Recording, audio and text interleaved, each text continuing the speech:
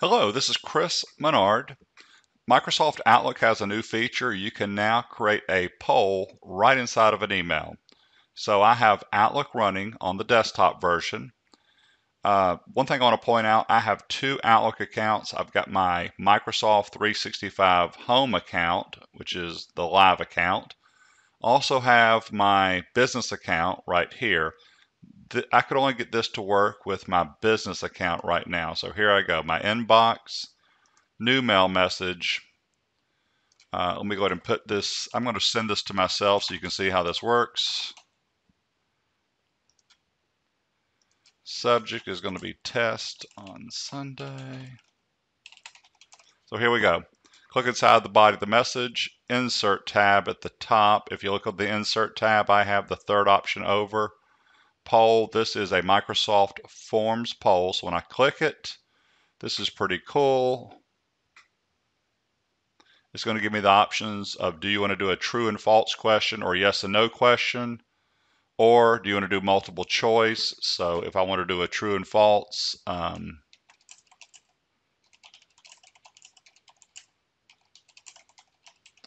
just making that up. That would be yes. And that would be no.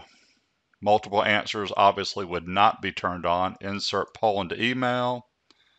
One thing I need to tell you about is if you're the creator of this, how will the recipients vote directly in the email or on the web? Perfect. Got it. If you're the creator, it shows this way with just a link to view or vote in the browser. Microsoft is working on this showing up for me inside the email. But the good news is this. If I send this email out, so again, I'm sending it to myself.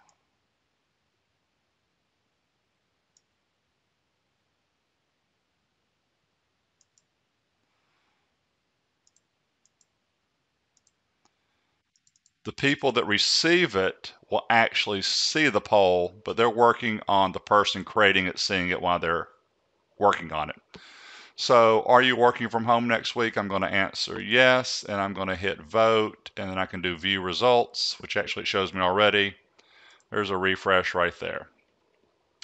The other feature that they're working on fixing, though, is right now I could come in here and vote multiple times. As you see, I've got 2 votes, one more time.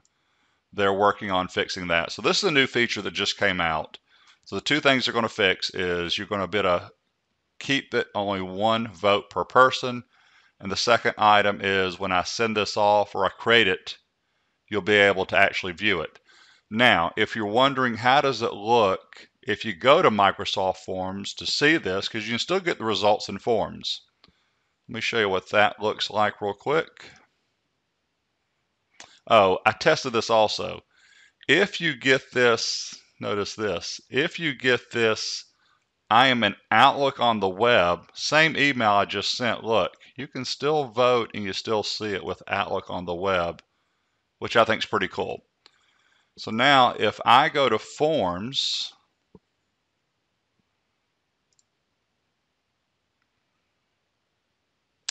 there it is right there. If I click it once, this quick poll form is read-all and can't be edited. I just wanted to let you know that.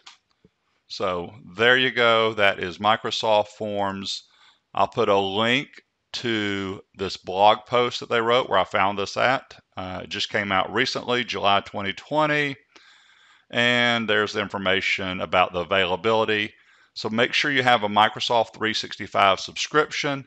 And the other one is make sure you're on Windows version 2004. If you press the Windows key and type in WINVER, WINVER, press enter. That's going to tell you what version you have. So Windows version 2004 build 2004. So I've got a higher build, so I'm okay. Thank you for your time. Feel free to subscribe to my YouTube channel.